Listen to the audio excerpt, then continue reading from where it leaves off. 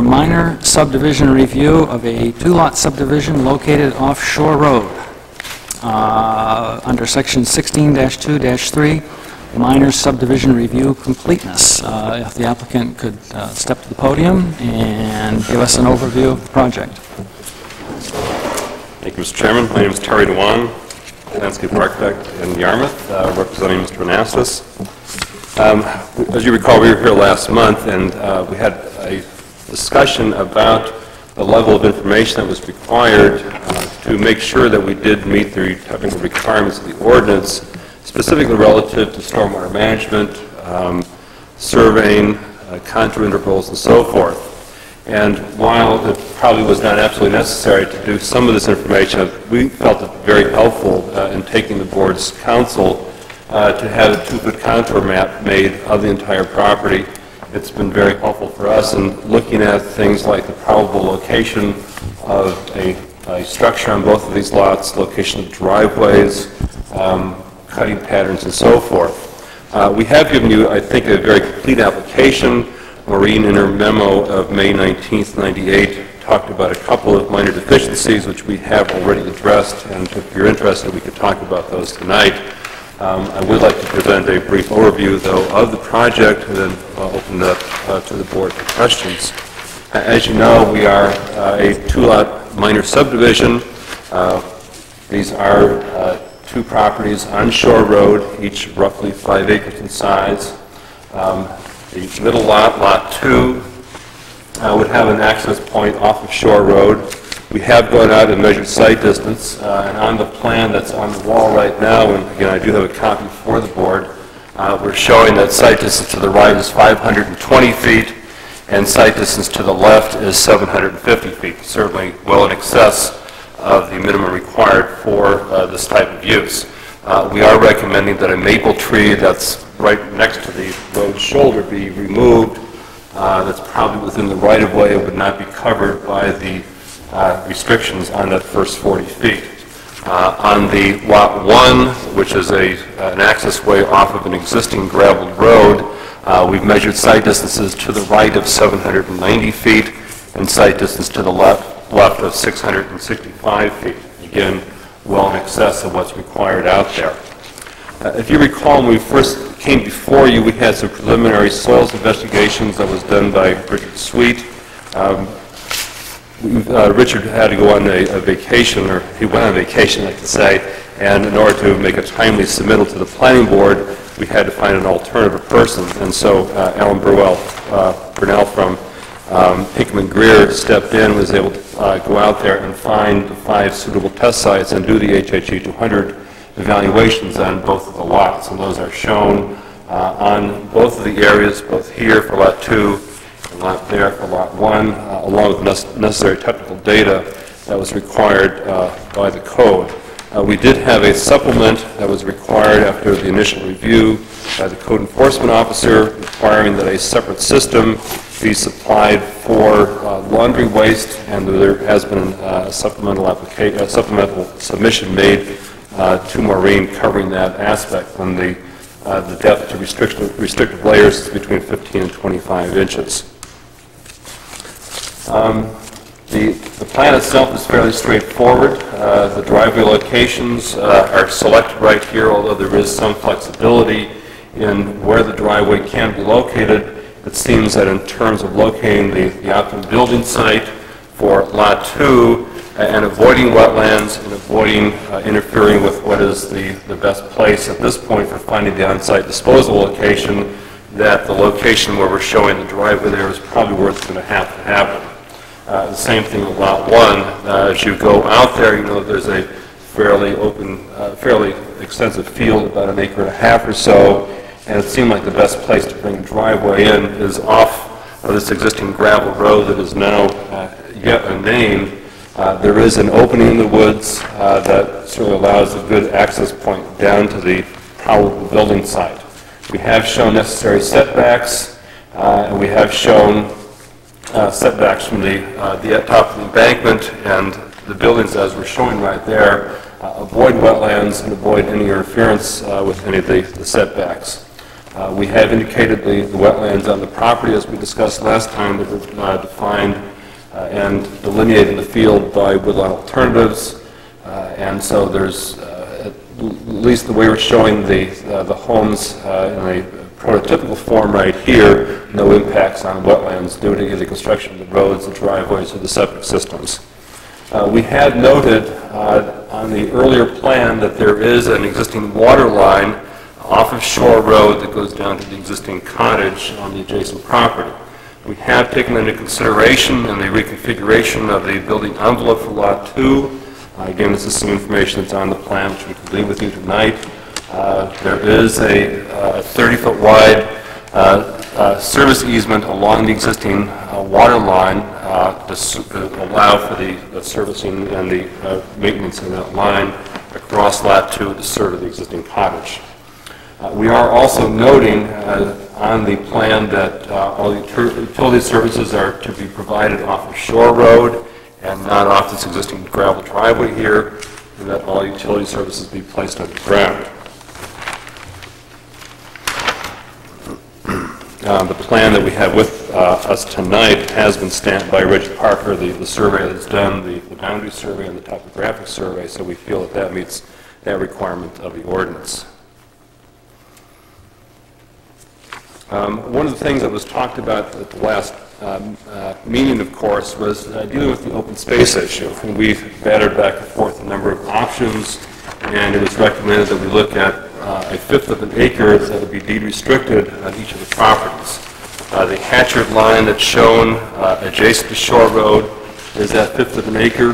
There is a deed restriction that you have a copy of. Warren Turner, as the attorney for Peter Nassus, is here tonight to answer any specific questions about the adequacy of that language or any other aspects of the project from a legal perspective. It's our understanding that Mike McGovern is reviewing that language right now and will defer to the board for any further comment on that aspect of it. With that, I guess I would like to turn it back over to the board for any specific questions about the application. Thank you. At this point, it would be appropriate for the board to go through, just take a minute and go through the items which are indicated on the subdivision review application completion checklist, and just see if there are any of them that we feel we need clarification on from the applicant. Yeah, I could do that, Maureen. Maureen is going to go through the checklist for us and flag some of these items for discussion. The minor subdivision review checklist is on the third page, and what I've done is identify potential incomplete items. Under item 3A, there's been a suggestion that in light of the town's ongoing E911 program, now would probably be a good time to name that gravel road when the people who are going to be living there and are living there now have the most opportunity to participate in what the name is going to be. Again, it's up to the board to decide whether that's a completeness issue or an issue that could be dealt with at some point during the review. Secondly, proposed water line easement. I believe the applicant has shown it on the plan this evening. Third, stamped or signed by a registered main surveyor. Again, that is a requirement, and the applicant has indicated that they would be doing that prior to asking for approval. Under 11C, the applicant has stated utilities would be underground. The town engineer is suggesting that the location of utilities actually be identified on the lots. Excuse me, 11C is actually an identification that there's adequate water to serve the sites. Typically what the board gets is a letter from the water district that says there's adequate water. Again, not necessarily something that couldn't be dealt with, say, at the next meeting. And then 14 is the proposed utilities that the town engineer has asked to be depicted on the plan.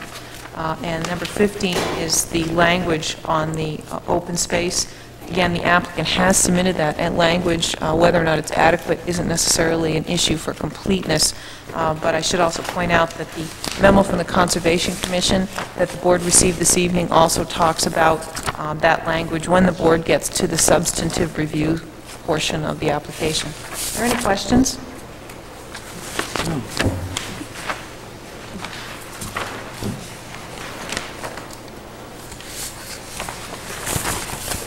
I make a comment on two of those items that we just talked about? Yes, any information would The road issue is an intriguing one because the road does not go across our property.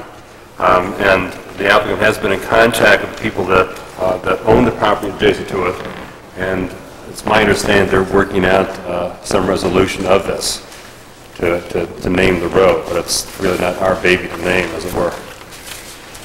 The water letter, we were under the understanding we'd just be applying to the Portland Water District for permission to hook up to the water line on Shore Road, much the same way that the neighbors are. We have a request into Portland Water District, and we have not yet heard back from them.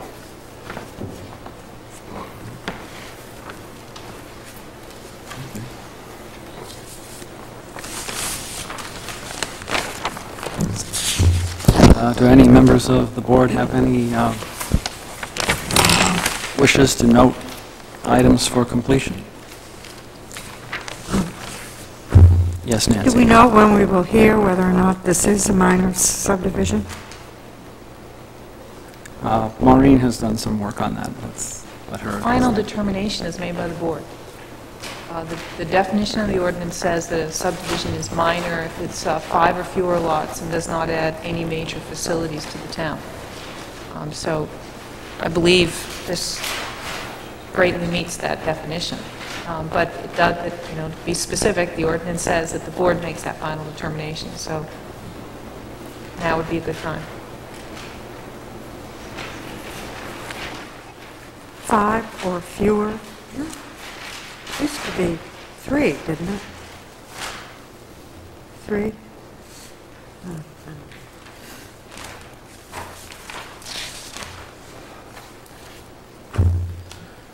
Tom. Just a couple of questions. Terry, around the wetland areas, principally in Lot 2, there's a 20-foot setback. Is that, what is that? I think the state has a 25-foot minimum.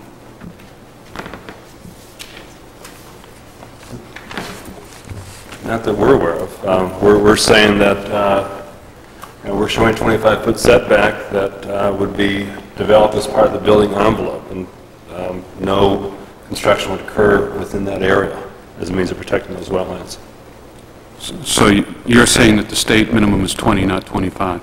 I'm saying in this particular case, we're applying a number of 20, which we feel is adequate to protect the wetlands in these areas. And we're also saying, too, that if anybody wanted to disturb the wetlands, they would have to come to the planning board for permission under the town's ordinance. Again, I'm not so sure it's a completeness issue, but I just think there ought to be clarification on that. I'd hate to have an indication on a plan that might not meet a state-required setback. But that's not a completeness issue, it's an issue of preciseness. Point of clarification in terms of completeness, the existing access, and I apologize, I missed the last meeting and I wasn't up to, I haven't had the benefit of the previous discussions on this, although I reviewed the meeting minutes. The gravel access roadway only has a 12-foot right-of-way. Does this fall under the new standard, quote-unquote, public access road standard? How is that met in this case? We're talking about the existing roadway off of Lot 1. That runs parallel but not within Lot 1. None of the lots need the private access waiver because they all have a minimum amount of frontage on Shore Road. So as long as they have 125 feet of frontage on Shore Road, they don't need the waiver. They don't have to get access where they have frontage. So in this case, this applicant is taking advantage of an existing roadway instead of adding another curb cut. And the roadway isn't on the lot. They have rights to use that right-of-way. And there's no issue within the ordinance that, although they certainly can get access from Shore Road, that they can use a narrower right-of-way like that. I'm just wondering, to get a fire truck down here and turning into this driveway, for example. We hear an awful lot about that. And I guess we just need a letter from the fire chief that there's no Yeah, issue. I'm not aware that there's any issue with the ordinance, but I will check with the code officer and the fire chief. I mean, I don't disagree with the idea of doing that. I just want to be sure for the completeness of the application that there's no outstanding issue. The only other question I have is, I know particularly in this area, the issue of visibility of houses and the massiveness of houses, the Heffenreffers, the Strouts, and I saw the covenants that are provided with the package. Is there any further restrictions being placed, for example, over in Stonegate, although there's an assumed building envelope using the side yard setbacks, it doesn't necessarily mean that a neighbor isn't going to encroach within that to do, you know, maintenance, clearing, and everything else, and oftentimes it becomes very much clearing where you have two fairly large houses. Is there any need for any further restriction in terms of clearing on the properties? My name's Peter Anastas, I'm the owner. I didn't do any, Tom, mainly because the people who look at this type of lot are usually, I mean, a 5-acre lot are very much into the privacy. I mean, I'd be, you know, willing to make it a no-cut on the side lots, but I think it's the last thing they're going to want to be doing is to cut right up. You've done a lot of these, Peter, and you know the irony that when you have, there's a great ad on TV where there's a man alone on an island at a beach, and the one kid in the world that has a boombox comes up and sits right next to him. I've seen developments in Stonegate where someone wanted to put in a pool, or they put the pool adjacent to the property line. That just, whatever would seem to be common sense, just often isn't followed. And I've heard a lot of concerns from people buying property or who are in the middle of developing property. They just wish that there'd been some sort of a covenant or a restriction on clearing or locating of certain relatively non-compatible portions of uses, tennis courts next to property lines and so forth. Well, I'm happy to have a no-cut in that same, you know, when it's out of the building envelope, absolutely. That doesn't, because I don't think they'd be cutting it anyway, and frankly, I think it'd look better if they didn't. Well, one other thing, Tom, while I'm up here, I did check with the surveyor on that 20, because he was asking me about the different, the distances he wanted to put off that wetland, and there was no requirement, state requirement for that particular wetland. So in other words, we just added the 20 feet there. Actually, we thought we were adding something.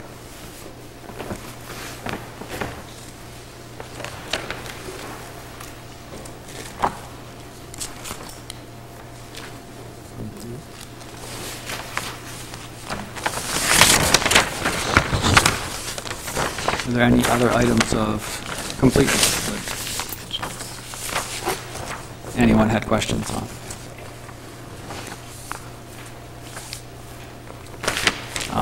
From my point of view, since the utilities issues here really relate to servicing of individual homes and not infrastructure for a subdivision neighborhood, but I think one can include those in subsequent development of the package, because it's pretty much assumed that there'll be individual services to the houses. I don't know how other, you know, house.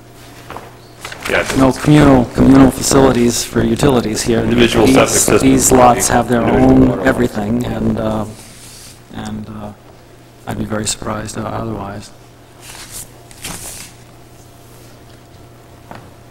Well, in that case, would anyone like to make a motion?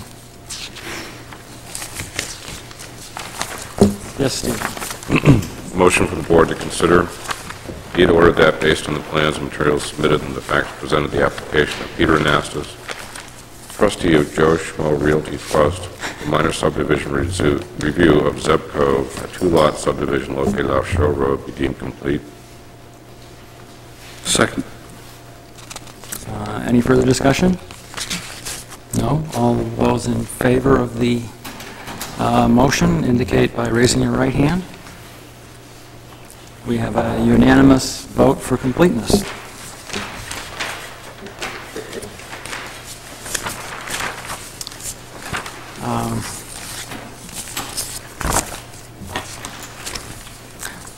Other than the items which were...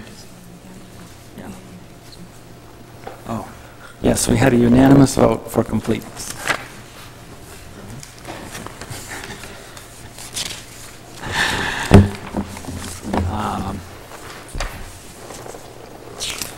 Given the vote for completeness, are there any other items which are of concern for us to give the applicant some directive? Oh, public hearing. Oh, yes.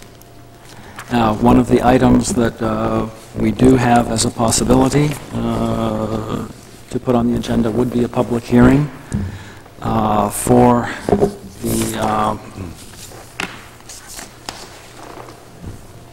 the minor subdivision review. Do you entertain another motion at this point? Yes. Motion with the board to consider, be it further order that the application be tabled to the regular June 16th, 1998 planning board meeting, at which time a public hearing shall be held. Second. We have a motion and a second. Any further discussion? Yes, Tom.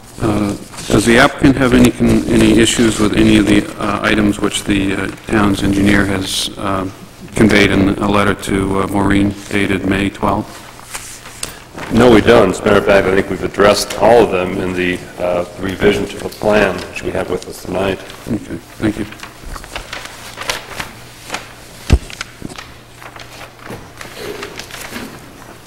Any further items for discussion on the motion and the second? No. Hearing none, all those in favor of the motion indicate by raising your right hand. We have another unanimous vote. In parting, is there any further clarifications from the applicant that they'd want us to address before going forward? No, I guess other than to ask if there's any burning issues that we should bring before the board to address at a public hearing. Okay. Well, one of the things that we do on subdivisions, even small ones like the one from Fitzpatrick Associates, was get out and take a look at the site. Would anybody be interested in looking at the site before we go into the substantive evaluation? Look at the wetland area in the two houses or the lots in general. Would anyone like to make an official outing of it? I'm pretty sure all of us know where these sites are.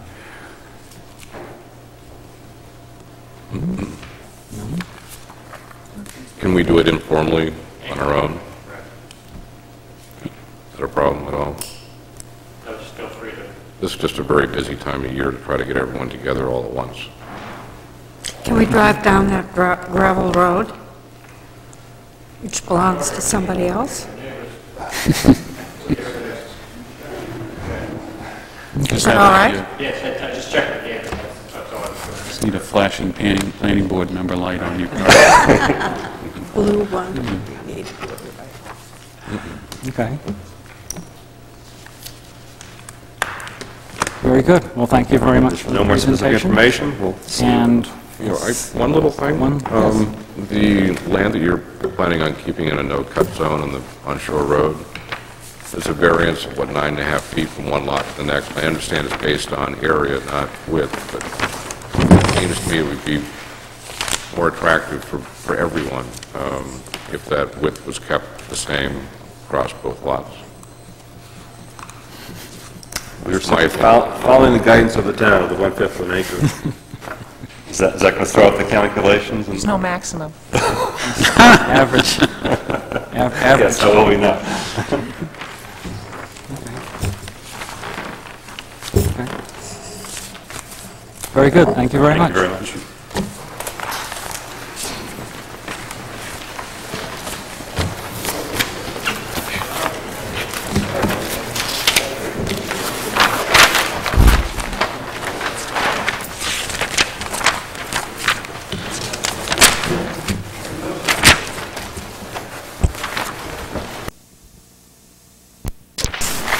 Three sections of this. Now's the time.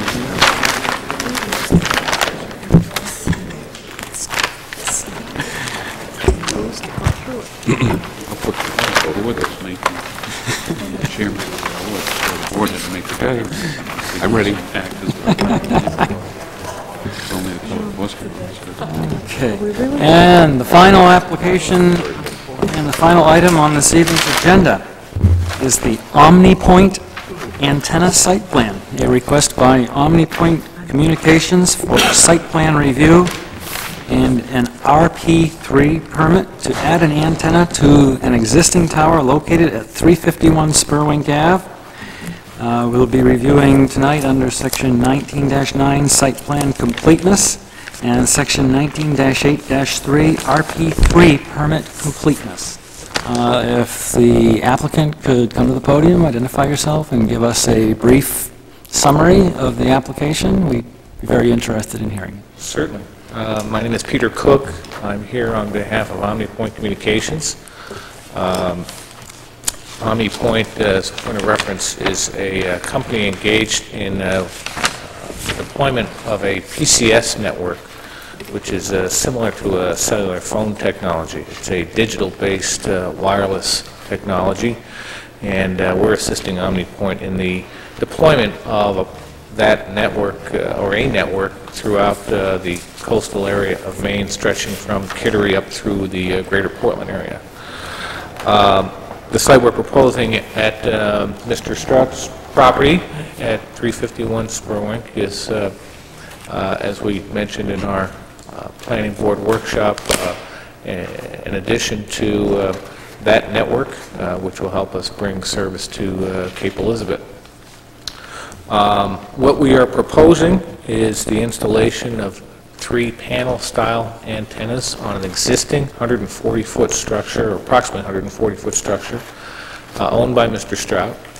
I would point out that we are not, as part of the application, looking to extend the height of this tower. We are using the tower which is existing.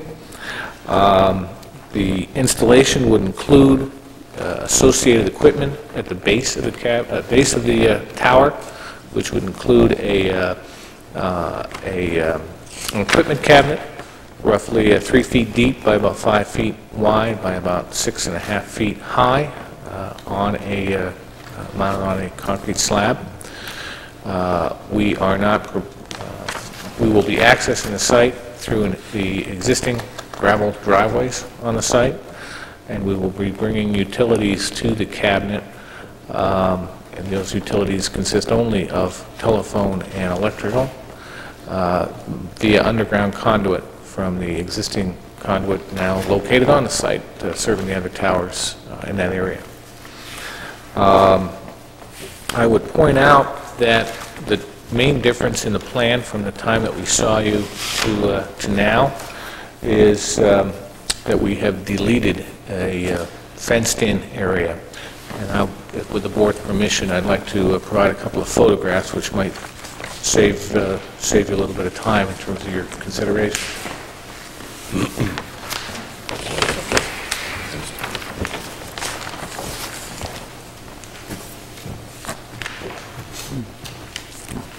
Thank you.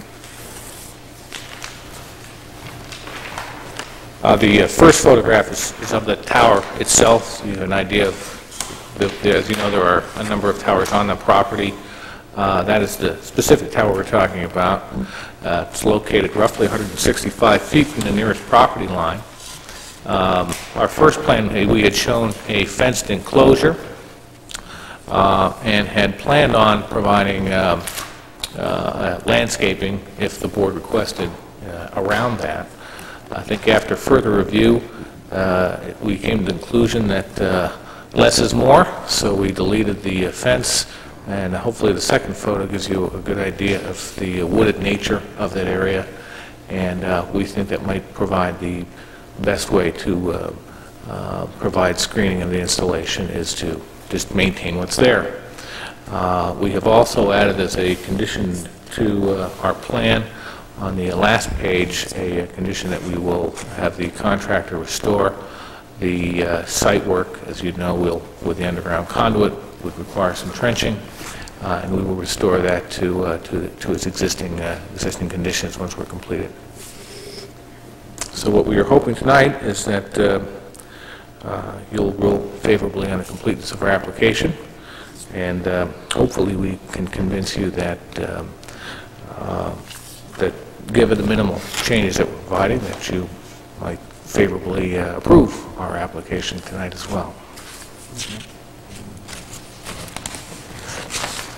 Thank you.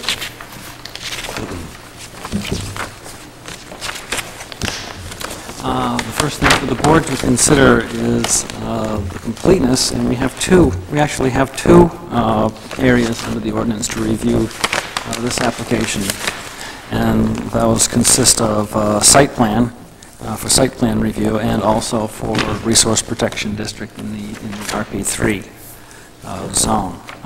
So, in looking at the application materials submitted, does anybody notice anything that in particular relates to completeness?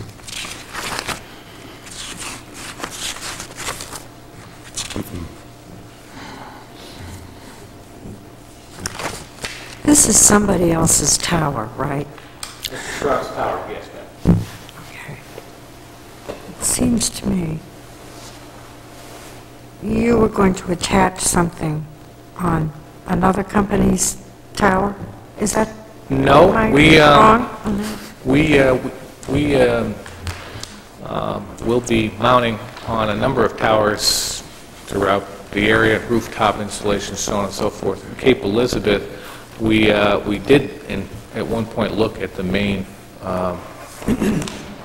cellular tower, but structurally we felt that this tower would give us better coverage than the available mounting heights on that tower. So we did look at alternatives, but right now this is the only tower in Cape Elizabeth that we're considering.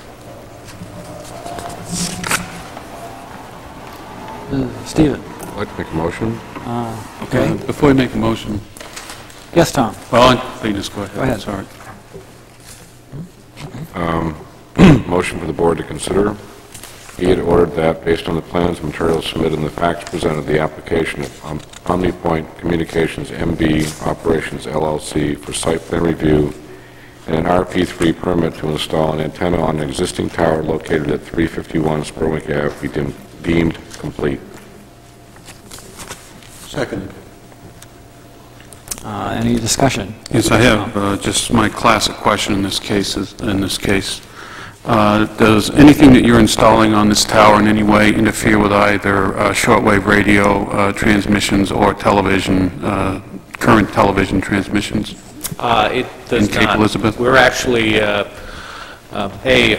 license precludes us from doing that, but as a matter of reference, the frequency band that we are in is the 1900 megahertz band, which is basically ultra-high bandwidth. So we're frankly well away from the types of spectrum that you're talking about.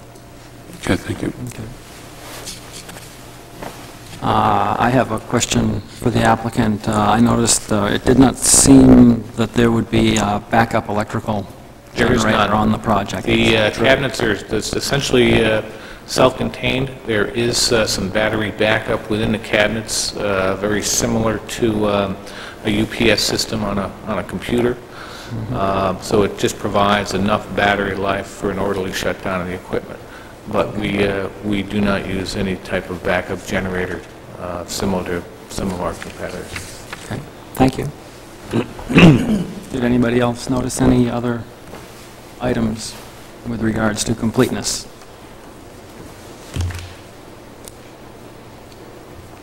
This is an RP3 zone. I believe that is steep slopes over so many acres. Steep slopes over 2 acres. Yes, Tom? The irony strikes me that the only place you can put these is in an RP zone, and yet we require an RP permit, I mean, for obvious reasons, but... We'll be changing that. Oh, okay. Okay.